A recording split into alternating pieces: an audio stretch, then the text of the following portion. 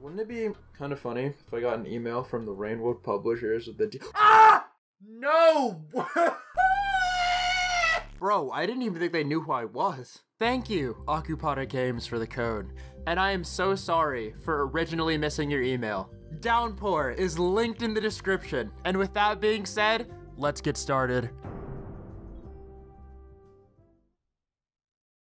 Hey guys! It's Fat Boy time. Before Downpour released, I always said the slug cat I'm most interested in is the rivulet. It's blue and pink, and that's pretty much it. Although, it's locked until you beat the game on Gourmand, Artificer, or Hunter. Or by other means. But developer knows best, and I'll probably get a higher dopamine boost from unlocking them the intended way. Hopefully. To be honest, the only thing I know about the Gourmand is that it requires a lot of food to go to sleep, and that I can body slam people and invert their skulls. I think this will be fine.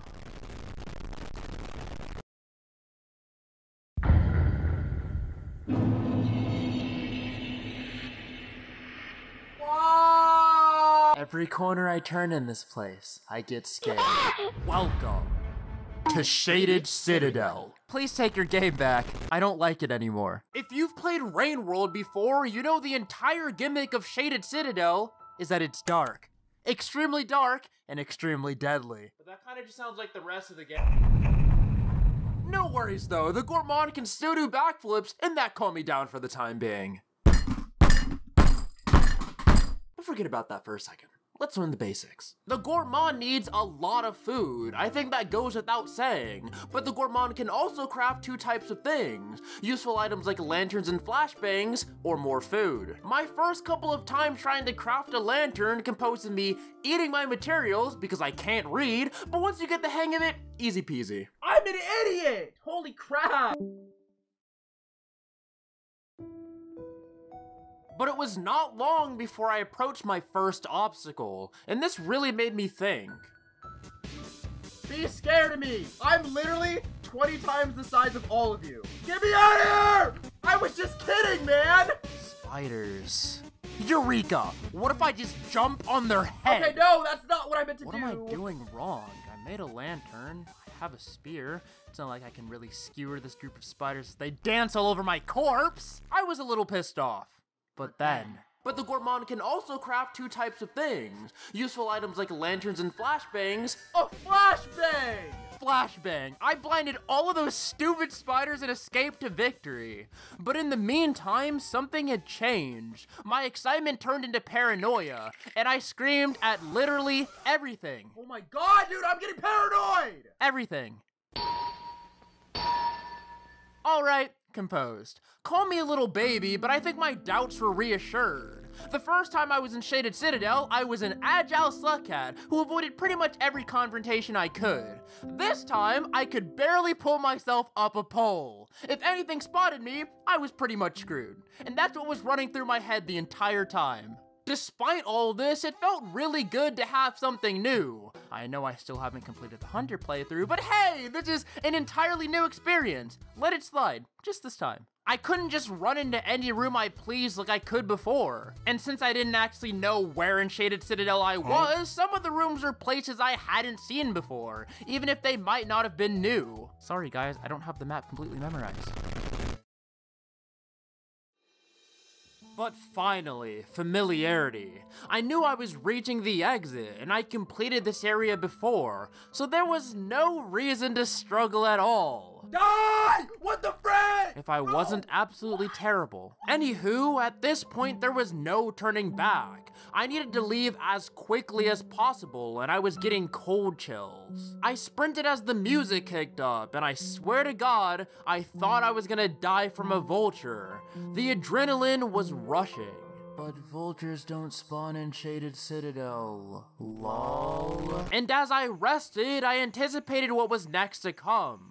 I still had no idea what I wanted to accomplish, and the fact that I ran past an echo spawn really had me hoping that 5 pebbles would max out my karma. But for now, I waited, for there was no way the next area could be worse than dead. Asterisk. I completely forgot what came next. Shoreline! Let's cut to the chase. I was still on track to meet up with Moon. I thought, hey, I could use a friend in this time of need. Now I'm gonna be honest with you. On my first playthrough, I tried as hard as I could to make it in and out of here, so I plan to do exactly the same. Except, I had no idea where I was going. I managed to find Moon and she said a couple of words, but that was it. No dream sequence, no nothing. And after that, I completely lost my way.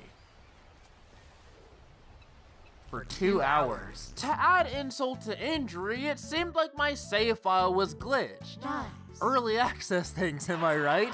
I couldn't go on land for fear that I'd get crushed to smithereens, but I really didn't want to go swimming with a sentient seaweed, so I called it a day.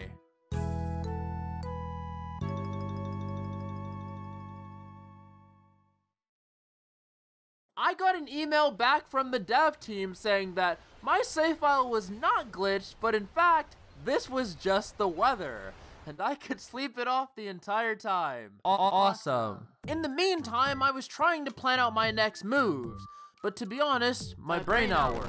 Now, I could have searched up a map to stop this entire section from happening, but hey, I let my ego get in the way. I was starting to panic a little bit. At this point, my whole plan was to go back to the outskirts. For some reason. Not anything in particular, but just, something to do. Backwards progression. Now, the best thing about this area was how much it reminded me that the Gourmand sucks so bad. He's just so bad. He runs out of stamina so quickly and is so inconvenient. But one of my favorite parts of this playthrough so far are the things that I've accidentally killed. I can already see this having negative consequences in the future. I really have to be careful about where I fall, because once an ally, now a pancake. I killed! I am so sorry. After literally screaming my brains out, I did in fact find the way to the garbage waste, industrial complex, and back to the outskirts, only to get instantly killed by a red lizard. Oh, what the frick, man? Oh! And passage back to Shaded Citadel. That's what I was saving it for. The past 3 hours of gameplay were virtually useless. I will say, I'm not completely mad about it, and in fact, I'm probably gonna miss Shoreline. But that's only because I'm going to the lag! I am just going to go to memory. Okay. This is the blueprint. My 3 pit stops are the underhang into 5 pebbles, down the wall into the farm arrays, and the subterranean into the depths. Pretty standard, which is why it was putting me off. I wasn't really sure how long into the timeline the Gourmand came along, but I thought it was safe to say that I'd be ascending. I'm really praying for that max karma boost from 5 pebbles, man. As I traveled back down Shaded Citadel, I tried my best to make it back to the memory crypts, dying until I found a place to rest. And watch this. What? Bro, what killed me? Jokes aside, this was an omen for bad things to come. Or so I thought. I'm trying to be dramatic, I'm just really not as bad at this game as I make it seem. Don't watch the VODs. I made it through Memory Crypt's first try with no issues, finding food and resting before the trek up the leg. It was pretty easy from here on, a couple deaths here and there, and someone asked me if I was going through unfortunate development, so I laughed in their face. You are freaking kidding me. But it was pretty much smooth sailing all the way through the underhang, which put a really big smile on my face. I was speedrunning it into 5 pebbles, making up for time lost before. I say as I die without saving, a little bit off of full hunger. No big deal! I say as I die without saving, a little bit off of full hunger. Okay, maybe going through unfortunate development to spite myself wasn't a good idea. I did eventually get through it though. Saw these little vulture things that get pissed off if you eat neurons. Didn't do that. And I got to have my conversation with Mr. Pebbles. Your life is nothing. You serve zero purpose. You should... My conversation with Five Pebbles did not go as planned. Something he said resonated with me though. Not the part about killing myself, yet, but meeting with my family. He didn't give me enough karma though, so that means I can find Echo. I'd rather die. We'll stick it out though, but I'm at the wall, so I don't know how long that's gonna last for. I'm done with this game. But with that, I knew where the end of my journey was headed, and I just needed a bit of time to close things out. There's not a lot to do left, but hey, I'm not the Gourmand for nothing. See you soon, hopefully.